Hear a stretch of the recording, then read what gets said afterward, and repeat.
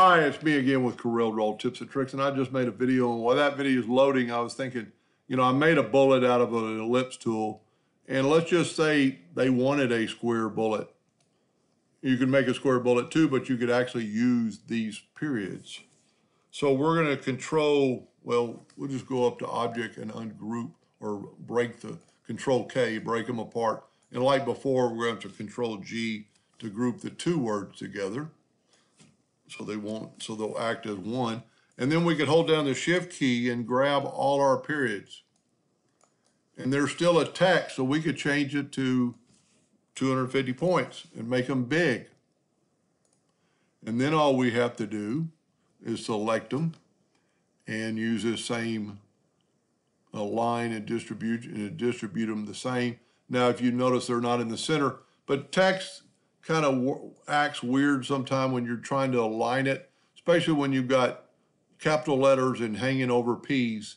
If all the letters were just bottoms, this would not be a problem. But we're going to hit T and put them all to the top, and that put them all to the top. And then you could literally just move them down until you think, because they're already separated, you could hold down the Shift key and grab tell you what, we've got our nudge factor set pretty low.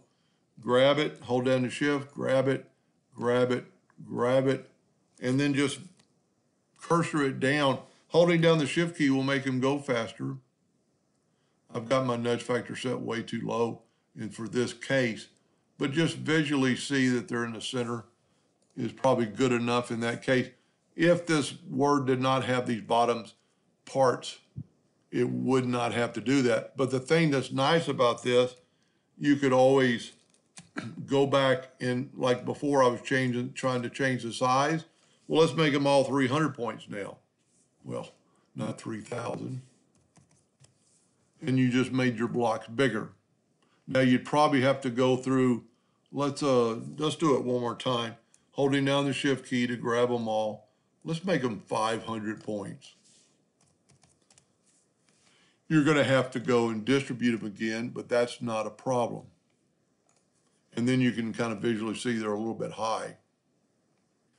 But that way you could still use a font, and you don't have to do that. Let's back up here so they were only like that size. Grab the Shift key and use another font if you didn't like those squares of that particular font, Arial. Let's see what Julian's look like. See, Julian's are like in a weird shape. Arial's probably going to all be the same, but you could have all kinds of different shaped bullets by just changing the font. Anyway, I hope that helped them a little bit. Thank you for watching.